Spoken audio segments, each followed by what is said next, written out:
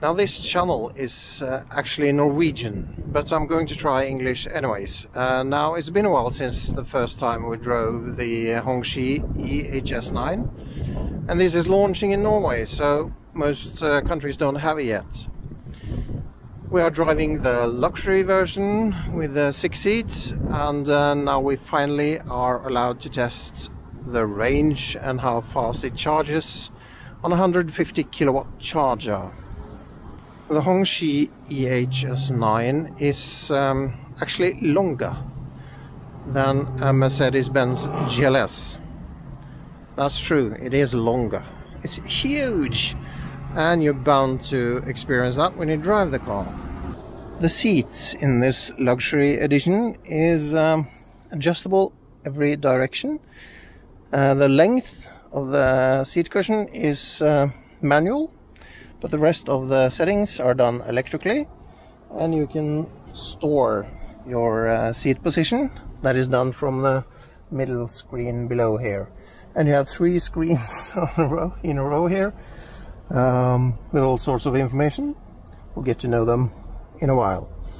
One thing that's nice to know is that you adjust the mirrors, the side mirrors, with this button here with 3 stripes on it. You get the possibility to adjust the mirror on the left side or the right side. You just click it and then use these other buttons here plus the wheel to adjust the side mirror. You can go back with this button. That's nice to know, because very often you do something with the side mirrors in the door and you don't do that here. A little compartment for your wallet maybe. Now I'm going to show you how you put this car into extreme mode. I mean, I have 99% in the battery, so I can do it now.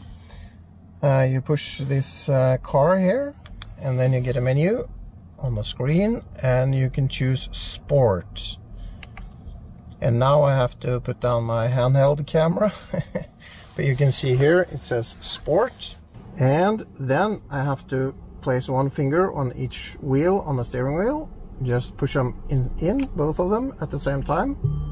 Boom, boom. And now it says extreme, it says ready, it says go. So let's try the acceleration in extreme. Ooh. I have to put it in dry, of course. And I'm not going to accelerate here, but we have a highway just up the road, so I'm going there to test the acceleration. There's quite a bit of traffic, so I'm not sure how much we can try here. Let's find out.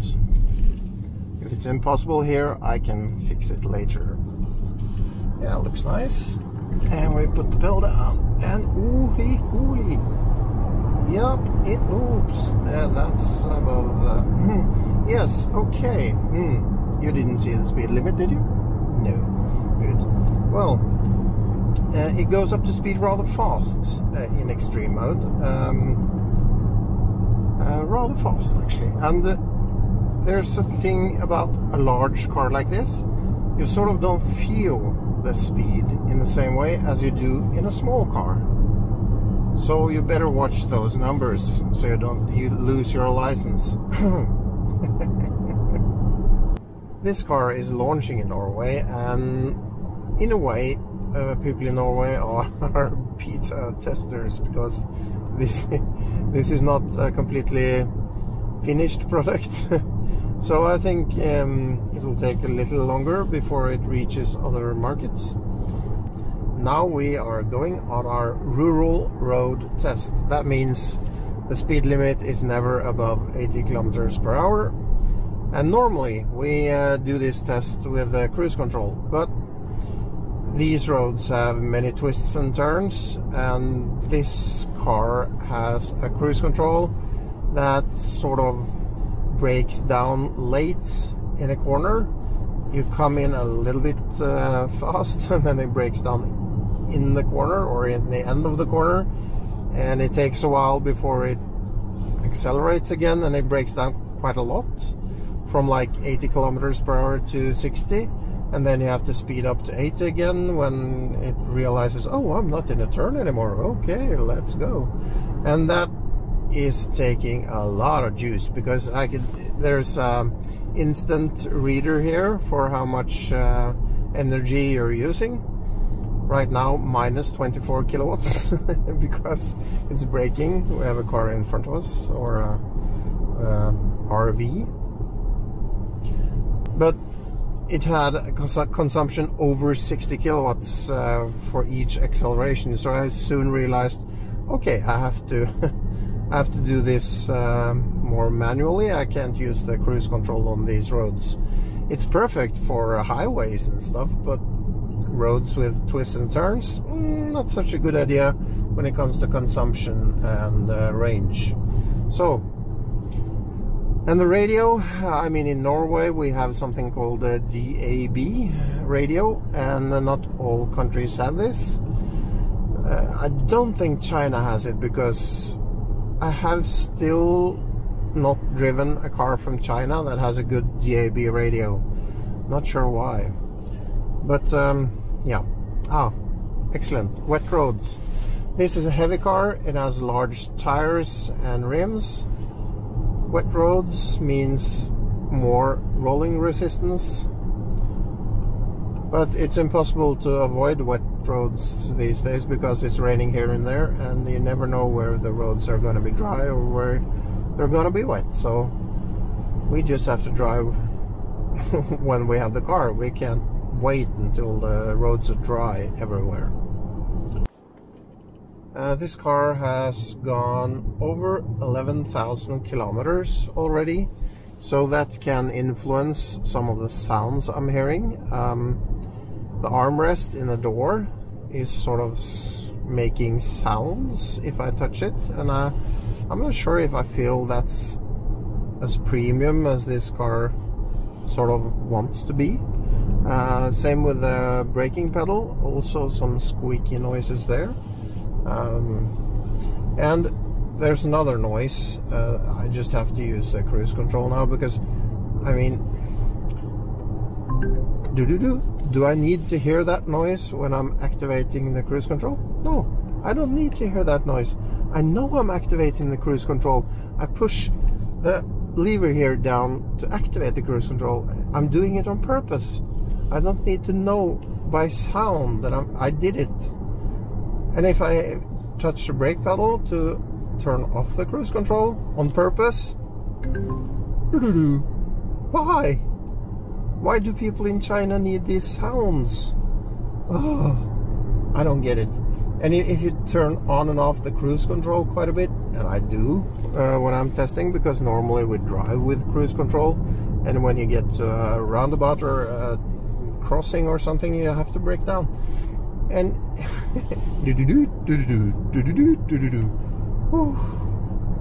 and this is only from a couple of days of driving. I'm already frustrated. It's possible that you can turn these annoying sounds off. I have not gone into full depth of the infotainment system, but possibly you can turn these things off. I hope so. For the owners of the car, because if you can't, it's rather annoying in the long run. How's the ride comfort? Well, I'd say it's comfortable. Yeah, I would.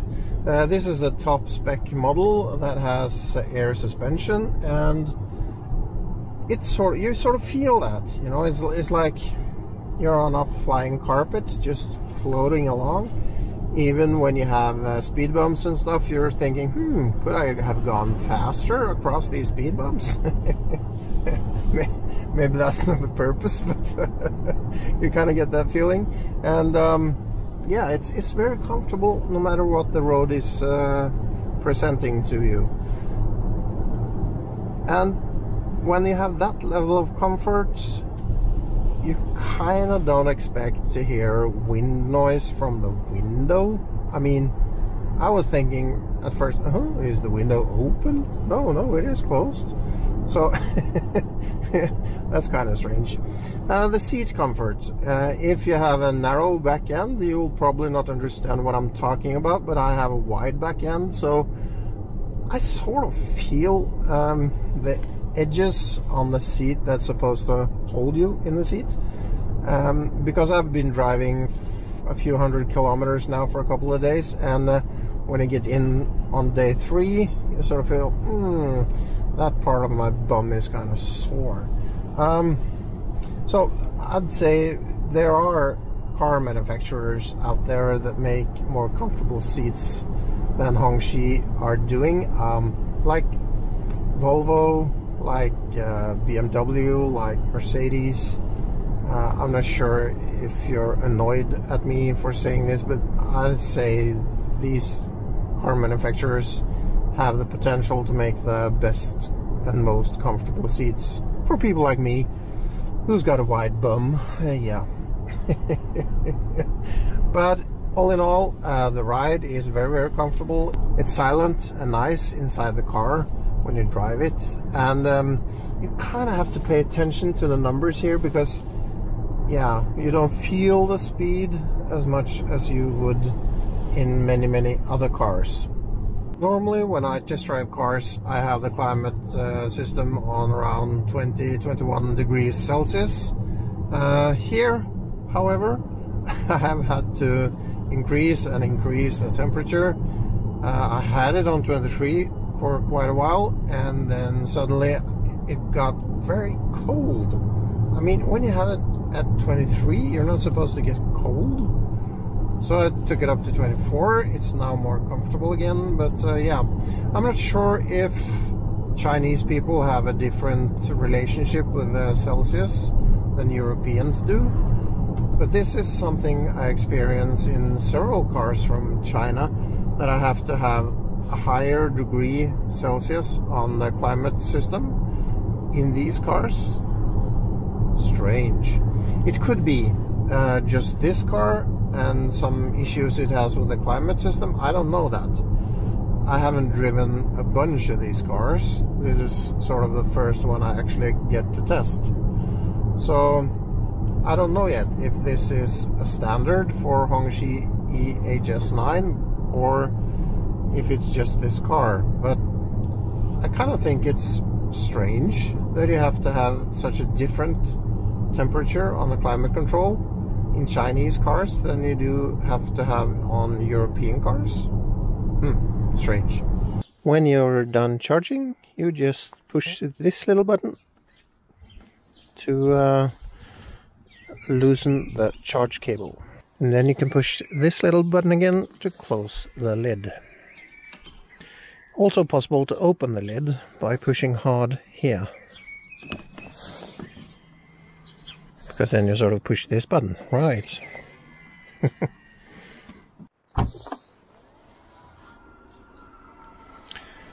In Norway we have made a frunk for this car. It's actually custom made for Norway, but even in other countries you will have space under the floor in the back for the charging cables. You have buttons on this one because it's the top spec, and buttons to raise and lower the rear seats and in the third row, but then you have to move the 2 seats in the second row a little bit forward to do that. One of my favorite parts about the luxury edition is these 2 captain seats in the second row, where you have armrests. You can adjust the seats electrically. Very comfortable. Beautiful cushions for the head. It's a nice place to be, actually. Water bottles can be rather large these days, but then this car actually has a pretty neat little party trick. Push it down. Choop, choop, all the way down. I think that's a cool party trick. If I take out the bottle, there is a button here, and then it goes up to the second level and up to the top level.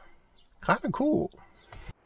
Underneath here you have another 12-volt socket, in addition to the charging possibilities down here.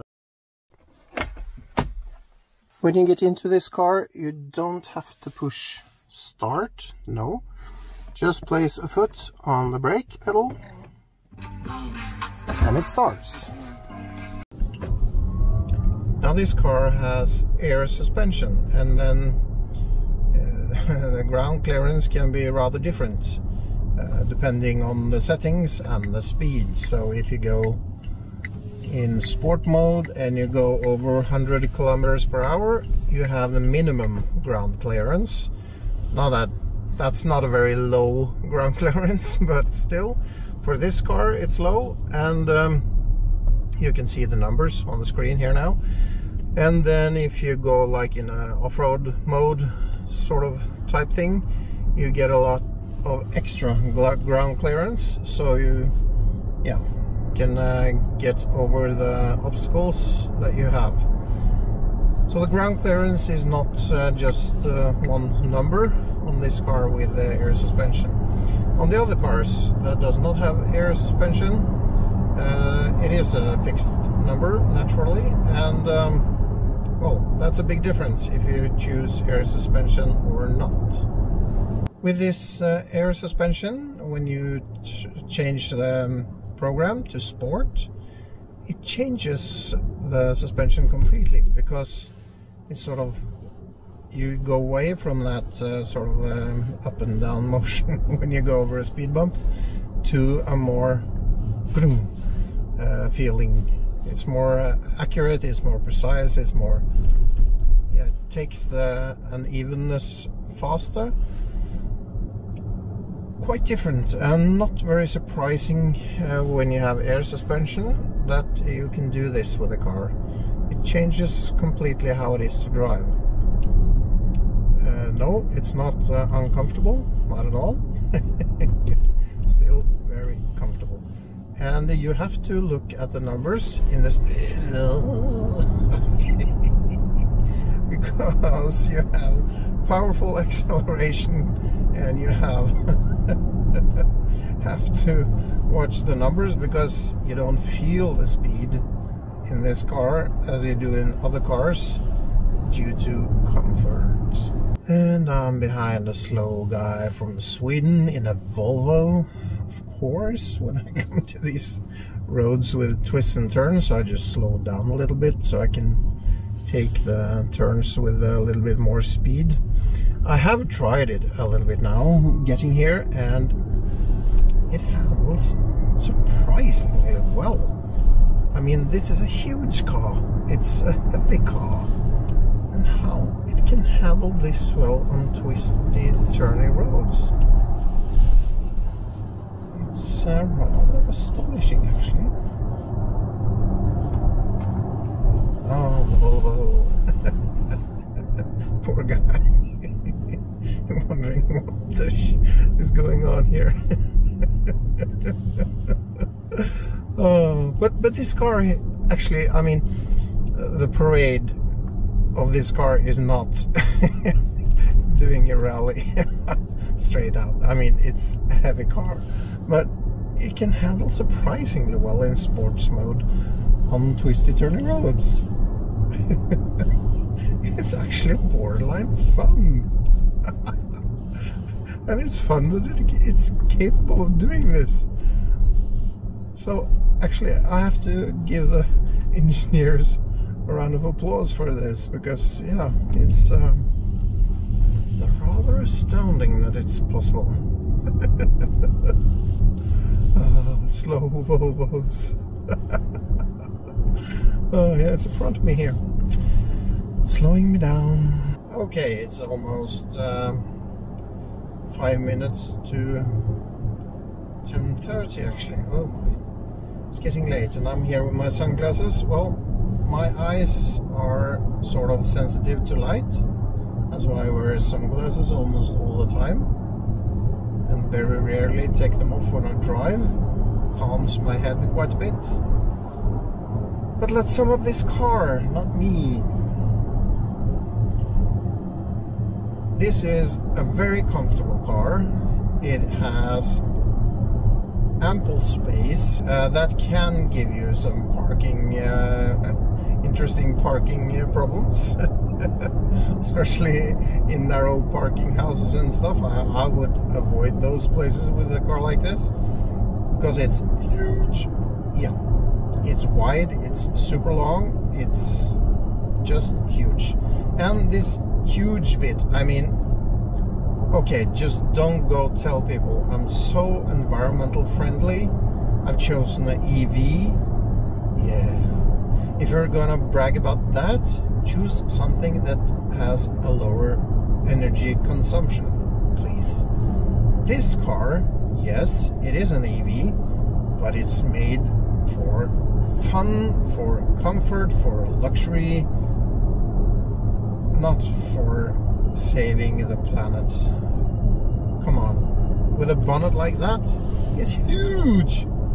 It gives you tons of extra air resistance. I mean, it's not something you would choose if you want to save the planet. No, it's something you would choose because you think it's a cool car. It looks like a Rolls-Royce. I mean, the designer, where did he work before he started with Hongqi? Yes, he worked with Rolls-Royce. So it's sort of a cool car. You don't want to be a person afraid of attention, though, because it's a rather spectacular car. Yeah. So it's comfortable and it's fun in sports mode. Who knew? I didn't know. And you have super much space. I would prefer actually this one because it has 2 captain's seats in the second row. It's not something you'd choose if you want the most practical car, because then you want the 3-seater back there, because you can fold down the backs on the 3-seater and you can't with the captain chairs. So you don't get as much load space if you're gonna, I don't know, move or something. Use it as a moving van. But still, I have 3 kids and they are not very young anymore, so for me this kind of seat setup is perfect. For others, maybe not so perfect. I like a lot of things about this car, and a few things maybe not too enthusiastic about, like seat comfort. You have to try these seats, because if you have a wide bum like me, it's not perfect seats. I'm just telling you. It's just how it is. And I don't think it's attractive that a car this comfortable has wind noise from the side window. What's that all about? You can't fix that with the software. No. So it has some, yeah, nudges. I don't know what you call it, but yeah.